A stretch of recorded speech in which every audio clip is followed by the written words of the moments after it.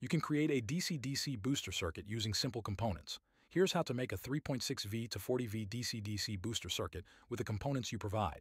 Components: 1X tip 42 transistor, 1X 2200 UFI capacitor, 35V or 50V either will work, 1X 1N5408 diode, 1X 1K resistor, 2W or 3W, 1X coil, 30-50 turns, recovered from power supply, 1X 1N865 battery, 1X aluminum heatsink. Connect the coil. Solder the coil onto the circuit. The coil will act as an inductor in the boost circuit. Connect the diode. Connect the 1N5408 diode to the circuit.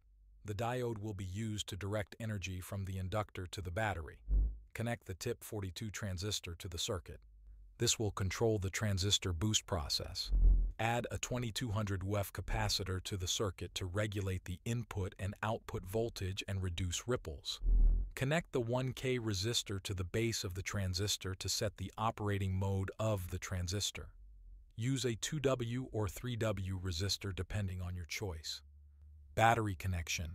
Connect the positive and negative terminals of the 18650 battery to the circuit to provide power. Install an aluminum heatsink on the TIP42 transistor to help dissipate heat.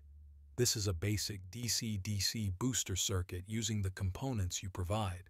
Please note that this is a simplified description and real-world applications may require additional details and testing. Always use caution and follow electrical safety practices when working on such projects. Also consider the safety precautions for the 18650 battery you will use.